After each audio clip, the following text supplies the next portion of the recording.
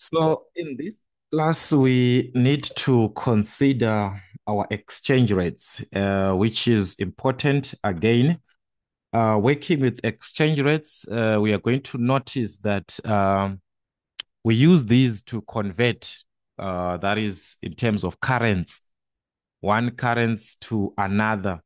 Let us just say we are given the US dollar compared to the rand.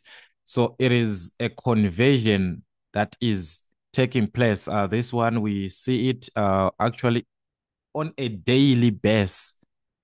Each and every day, you're supposed to actually understand what is happening between the rate in terms of the currencies. So we can use a basic idea of just like what we had when dealing with the rate. It's still the same thing, only that it's exchange rate. But what is it that we are referring? It's just the same thing. So conversions can be made from one to another. So I want to see how to answer these typical questions as we are given here that given the exchange rate of $1 equal to 10,47 rand. That is the rate that we are given, the exchange rate.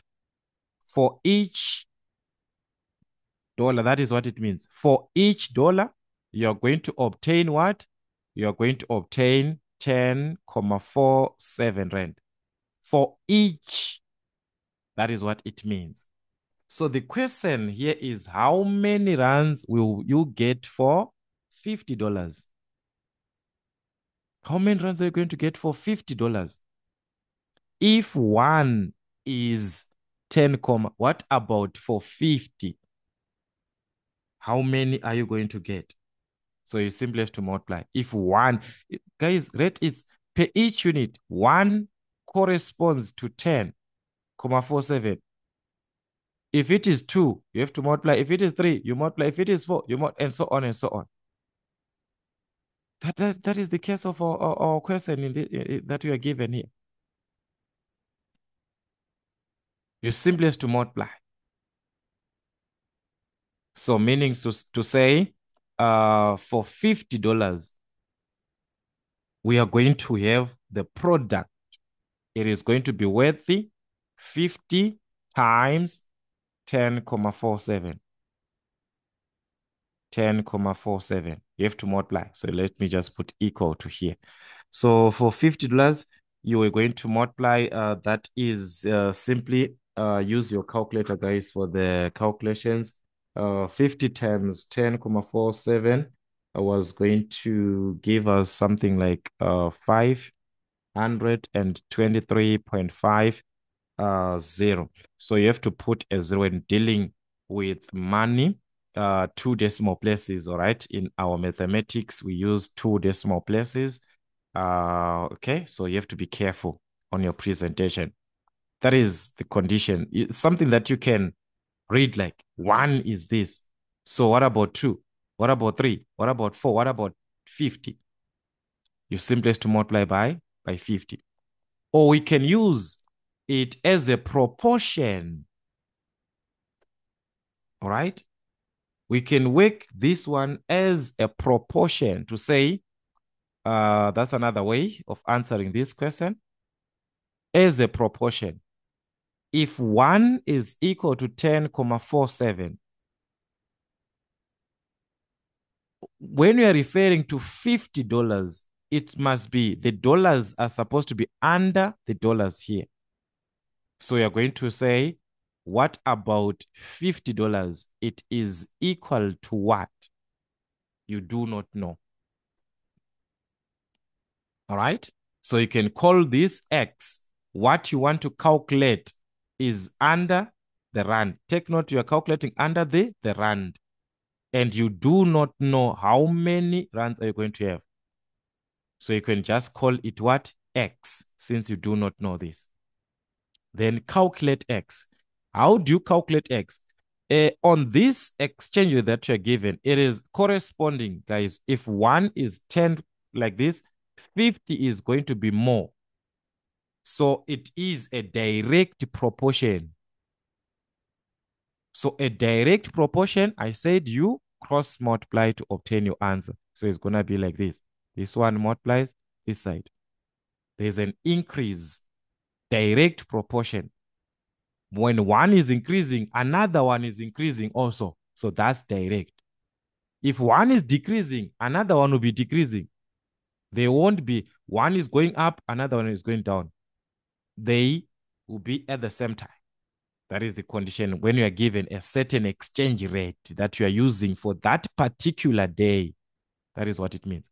So you cross multiply. X multiplies 1. So it was going to be X is equal to 50 times this one. So as you can see, guys, that's 50 times 10,47, where this X is under the rand. So we are going to obtain our answer in what? In rands. Just like that.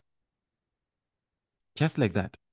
So on your calculator, you're going to obtain 523.5, but you're dealing with the money, then you put a 0 there. So that is the equivalent for what?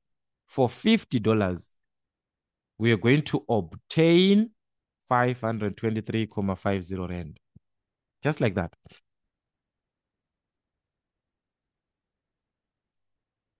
So using this idea that we have here, we can even answer this one that is following. All right, the answer, you can even answer this other question that is following to say, this time, all right, that is part B. They are saying, how many dollars will you get for 50 rand? What are you given? You are given the rand here, this side, 50 rand. That is the one that you're given. How many dollars? We do not know. All right, we do not know. So you can just call it X. You can just call it X. Just like what we had previously. If 1 is 50, is 10,47, 50 will give us a bigger value also. It's going to be an increase. It's a direct proportion, this one. So we cross multiply again, just like what we had. So it's going to be X times 10,47. Okay, if you cross multiply, so it's going to be X like this, which is equal to 1 times 50, which is 50. 1 times 50, that's 50. Ignore these units. You use them at the end. You know that X is under dollars. So your answer is what? Dollars. You need to calculate X. It's a product. Remember, when you're solving your equations in grade 8, a product like this one, you divide. So you're going to divide by 10,47, divide by 10,47. These basic guys, you know them from your grade 8 equations. So that's it. This is X that you're going to have. So dividing these two, you're going to obtain the amount which is equivalent in what? In dollars to 2 decimal places. Okay, let me bring the calculator here, guys. Let's have our calculator. So in this case, we have 50 over what? That's over or just divided by. Okay, you can even use this division, this one, all right? 10,47. So that's it. Just change this SD as a decimal. We are going to have 4,77, 5 like that. Remember, we are dealing with the money, so we're going to convert to 2 decimal places, which is going to change. There's going to be 4,78. Or you can use your calculator to change this, all right? Shift, go to the setup here. Number 6, which is fix this one. On number 6, you want how many decimal places? These are decimal places. We want 2. So we're going to press 2. Okay, so we change here, as you can see, we are having what? 4,78. So that's 4,78. This is what we have. So how many dollars? We are referring to the what? The dollars in that case. So this is the equivalent, 4,78 dollars for that 50 rand that you are given. It is going to correspond. It is going to correspond to what? $4,78. That's the idea of exchange rates, guys. Just try to Work out as many questions. You can even, by just looking into the question, you don't even need to go through all these calculations. Yeah, but for the sake of revision, you can do that. In 2010, the following exchange rates applied, all right? These exchange rates, as you can see, there are two. The dollar compared to the rand. And also we've got the pound compared to the rand. $1, 7.53 rand. £1, 12.52 rand. So the question is, how many pounds, take note, how many pounds can you get from $50?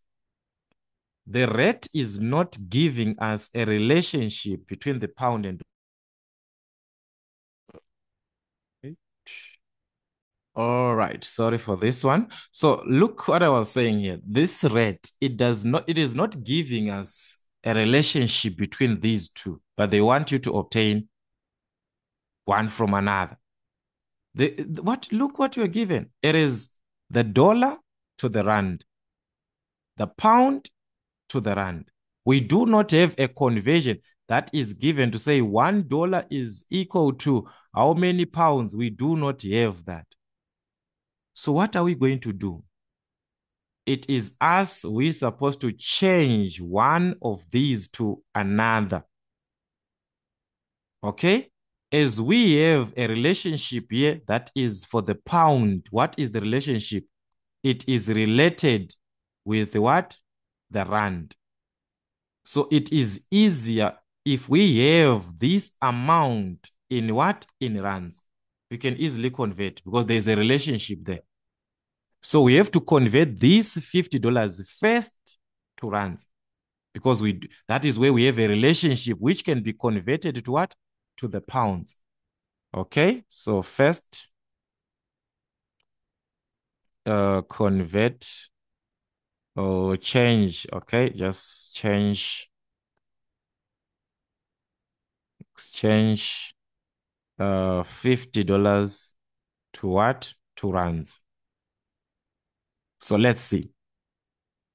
For each dollar, remember, you are told that each dollar is equivalent to what? It is equivalent to 7.53 rands. What about $50? How many rands are we going to have? Guys, this one is just a direct proportion, 1:1.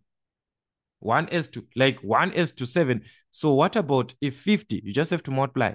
If it is 1:10, you multiply by that one. So 50 corresponds to what? We just have to multiply. So there, guys, we're simply going to multiply 7.53 times what? Times 50. Just like that.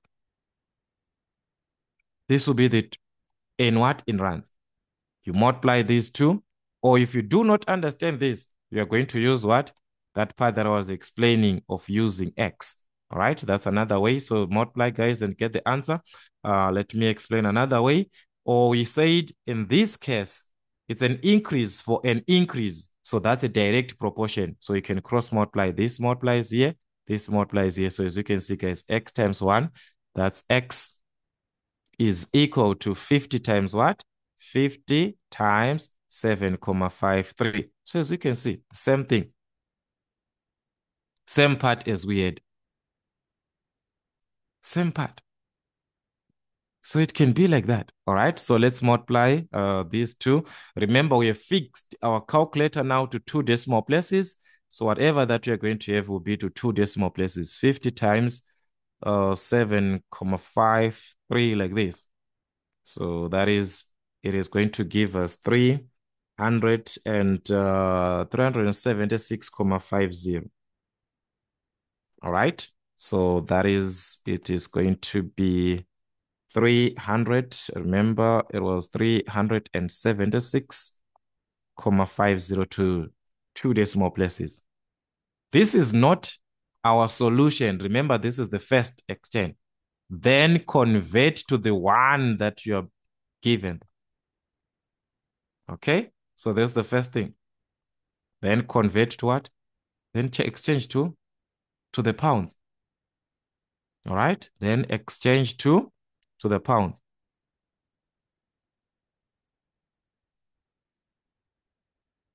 Okay, that is the case. So we can have a conversion because there is a relationship between pounds and the rand. Each pound that we are given is equivalent to how many rands? It is equivalent to 12,52. What about for this amount that we are given in rands? What about that amount? For this amount of 376.50, what is the equivalence in what? In pounds? You do not know. So simply there, we're going to divide these two. Get your answer. All right? So simply you're going to divide 376.5 over 12.52. Or you can use the cross multiplication, just like I was saying. You can introduce x here.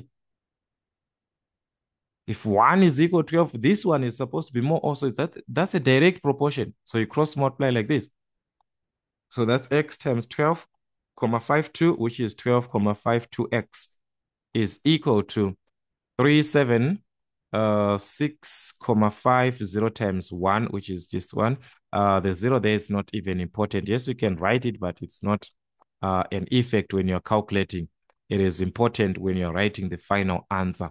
But when calculating, you can even remove it like that, all right? So divide by 12,52. Remember, that's an equation where you need to solve for x. Divide by 12,52 both sides.